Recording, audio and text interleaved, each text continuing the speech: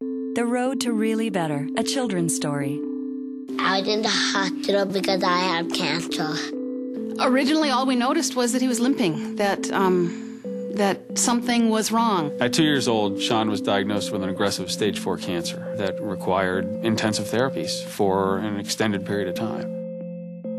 Literally, the next thing we knew, we were admitted to the hospital and treatment began that weekend.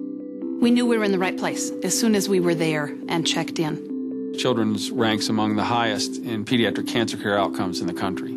We couldn't have done it without the team, and we're so grateful they were there for us. Life was going to be different from then on, and it was, because his cancer affected the whole family.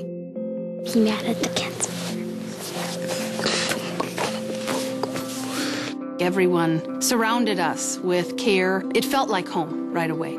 Kids want their families to be part of their care as much as possible, and we really encourage that at Children's.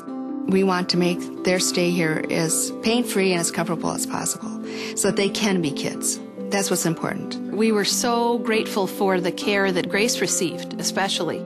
Our emotional energy particularly had to be focused on Shawn and what was going on. But the Child Life Department, the sibling playroom, there was always a place for Grace also.